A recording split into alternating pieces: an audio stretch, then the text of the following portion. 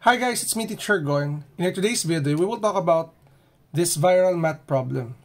Actually, this one is under PEMDAS. So we have to remember PEMDAS. Pero marami pa rin nagkakamali dito on how to solve this kind of problem.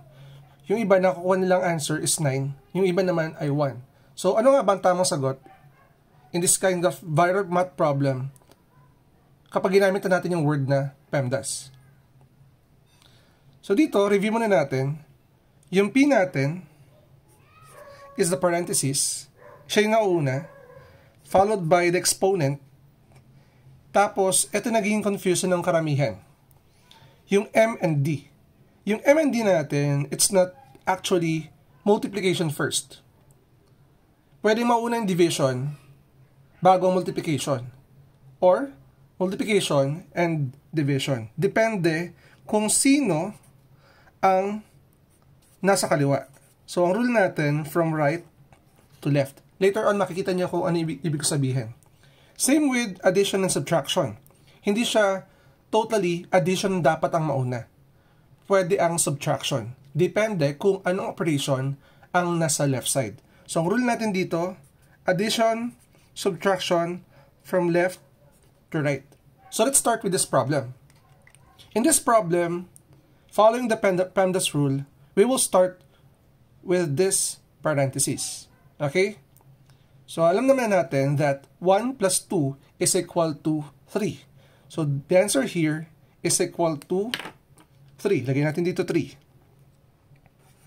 And then, we need to copy the other given.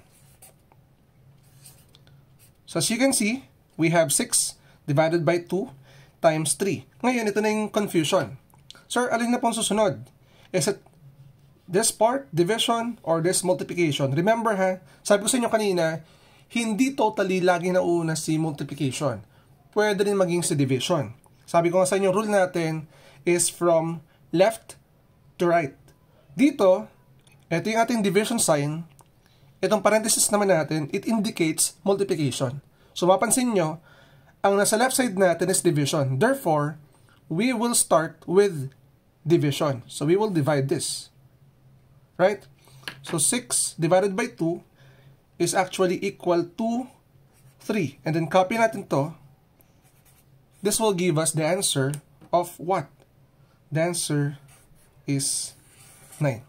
So, I hope guys na natuto kayo sa mismong video natin. And I will challenge you to answer another viral math problem. Ito yung given natin. We have 8 divided by this one, 4, times 1 plus 1. Comment your answer.